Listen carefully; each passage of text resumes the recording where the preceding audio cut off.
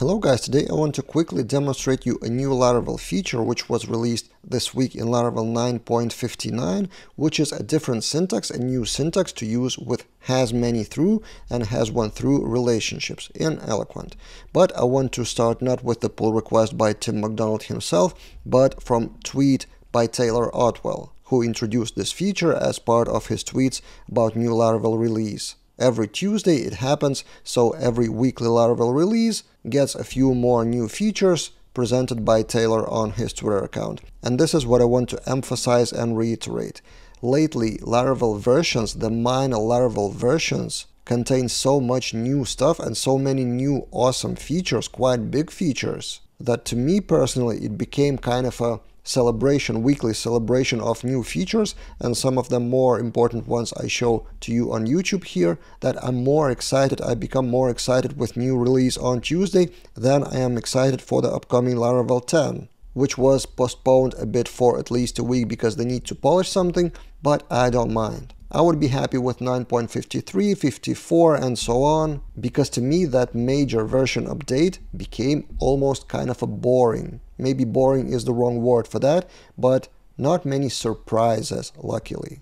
Nothing really breaking, not many huge features because those features were released along the way in Laravel 9 branch already. So they don't wait for big splash to release something in Laravel 10. And this is what I start really enjoying in Laravel. So every week or every month brings something interesting and new. So 9.51 brought to us this new feature by Tim McDonald, core team member, who suggests to have shorter or more readable syntax for hasManyThrough. So the relationship between, for example, project has many environments and environment has many deployments, and then you need to define hasManyThrough, and according to Tim, this may be more readable than just this hasManyThrough. And even here there are a few variants of the same syntax, and let me show you in my demo project.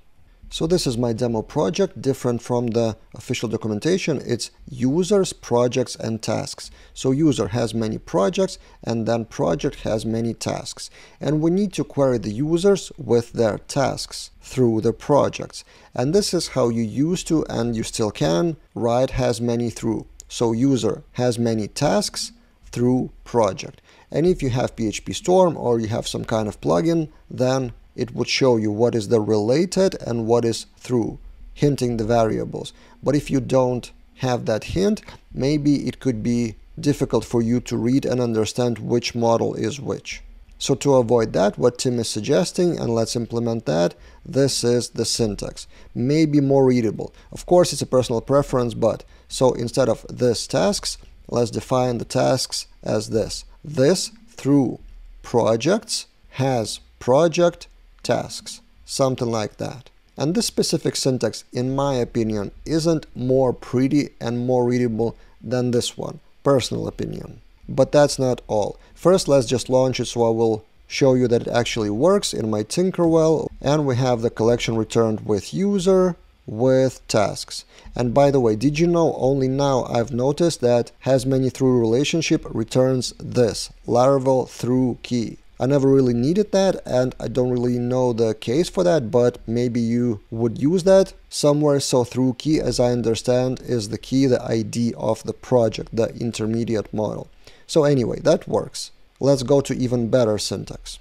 If you are a fan of so-called Laravel magic, how Laravel resolves some of the tasks under the hood and some of the syntaxes, you can define tasks much shorter, like this. So instead of this through has and something, you can do tasks, this through relationship name, has relationship name, like this. We save, we reload, and this should still work. Nothing really changed. So this syntax is much shorter, and I would probably prefer that over the older one, hasManyThrough. But even that is not it. Laravel can use even more magic, and this is where we kind of step into the danger zone. Probably the shortest version of that is this. This through relationship name uppercase has relationship name uppercase. Again, if we comment that out, this should still work. We reload, nothing changes, so you can do even this. But as I told, it's kind of a danger zone because it's not autocompletable. It's kind of like using wherex syntax. It is possible, but then you cannot really click that wherex. You can define like where project ID equals something in Eloquent. It is possible, but I would not really recommend that. So this syntax I don't really approve, but it's a cool, fun thing to know. This one is my favorite. Still not sure if it would stick with me in the future over that hasManyThrough, and I don't use that many hasManyThrough cases, so we'll see in the future. But it's quite a cool improvement of the syntax to make it more readable.